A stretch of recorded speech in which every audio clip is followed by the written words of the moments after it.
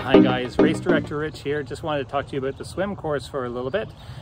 Just make sure that you leave enough time to get here to the swim start on the train. The Muskoka Heritage Place train will be running at regular scheduled departures to get you down to the swim start. The train can only take 87 people per run, so there's some people that are going to have to walk.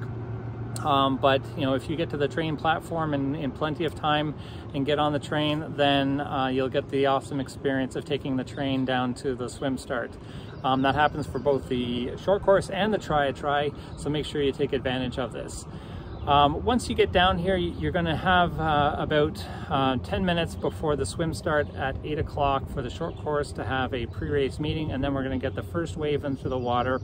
And when you get into the water and you're going to the start line, you have the whole river to go and line up on. So if you want to, race and go fast, start at the front of the group. But honestly, the numbers of the waves are so small that you shouldn't really have to be lining up on top of each other or really crammed in a small group.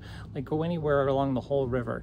If you're nervous, find a spot where nobody is, or start towards the back of the group of people that are starting in the same wave as you. Every 3 minutes is when the waves go off. And for the short course, there's 4 waves, and for the try, there's only 3 waves. And like I said before, it's a straight shot down the river. There's no turns. There's buoys that are going to be down the middle of the river just for sighting purposes, so that you can make sure that you're going in the right direction. The only buoy that's important is that very last buoy before you get out of the water. You have to go around it and keep that buoy on the left-hand side.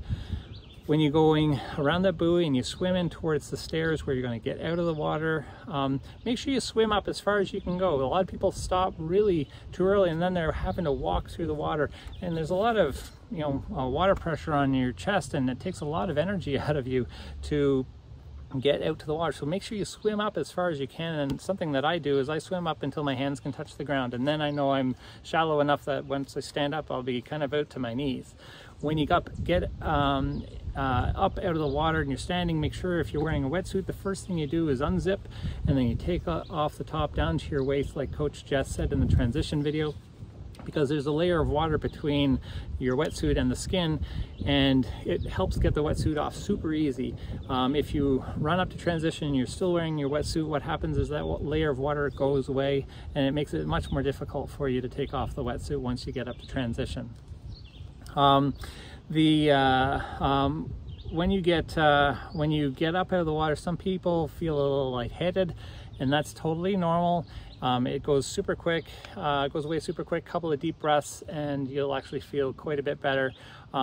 It's mainly because you've been exerting yourself in a horizontal position and you've suddenly gone to a vertical position, and the blood rushes out of your head and down into your legs. One trick that some people use in order to combat that, to get the muscles to keep the blood going towards their head, is actually start kicking pretty hard for the last, 25 meters before you get out of the water. And then that really actually helps with that feeling. And then when you get up and you're climbing out of the stairs, take a couple of really deep breaths, and that negative pressure inside your chest of the suck will suck the blood up from your legs and into your chest, where it then can go to your brain and you won't feel so dizzy. Then there's a run up into the transition zone. Follow the pylons, follow the volunteers, have a big smile, high five your family, and just enjoy the day. This is a start to a great journey. The swim is supposed to be very safe. There's lots of boats and kayaks in the river to keep you safe. If you're feeling tired, by all means, hang on to them. Take a breath.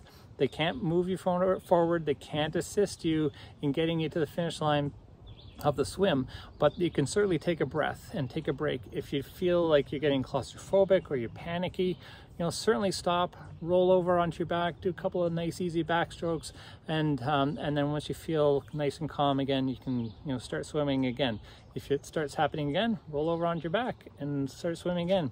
If for some reason you have anything that's concerning to you, that you need attention, get the attention of a kayaker. One of the best ways to do it, other than waving your arms, is take your cap off and wave that in the air. And what happens is the kayaks will come right to you and make sure that you're doing okay. If you're like, I can't do this anymore, that's totally fine. But we'll work with you and try to get you all the way to the end of the swim. And we know that for a lot of people, the swim is probably the most nerve-wracking part of the triathlon. But we're here to make sure that you feel supported, that you feel safe. We want to see you succeed as much as you do. So use the people around you. If it means that a kayaker needs to stay right with you by your side for the whole swim, so be it. Just ask them and they will do that for you. Okay? So get out there, have fun. It's all about having fun. It's about the experience. This is your day to enjoy the experience of a triathlon and the amazing ability that your body has within it. So we'll see you at the end of June on race day. And in the meantime, have fun, stay safe, and train hard.